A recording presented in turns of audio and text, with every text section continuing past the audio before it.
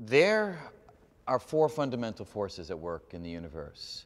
Some of them are very familiar from everyday life, some of them are not. So we all know about gravity. That's one of the four forces. It's what keeps us anchored to the surface of the Earth, keeps the Earth in orbit around the sun. There's another force that we're all very familiar with, which is the electromagnetic force.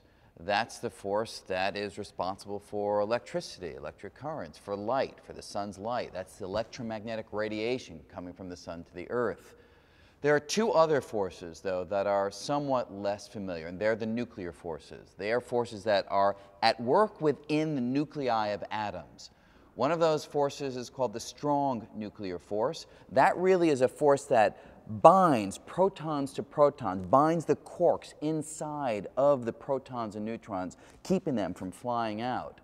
The other nuclear force is called the weak nuclear force.